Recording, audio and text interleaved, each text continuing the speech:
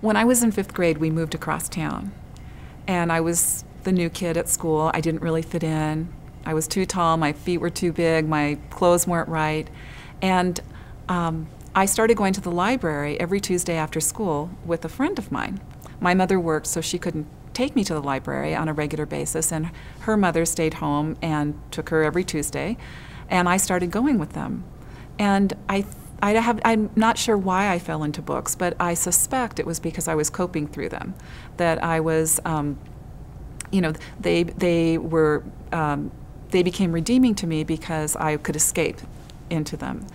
And so that's really when I got sort of obsessed with them, and then spent most of my time riding my bike to the library, a little branch library in East Bakersfield, and loading up my bike basket with books and coming home and spending an awful lot of time reading.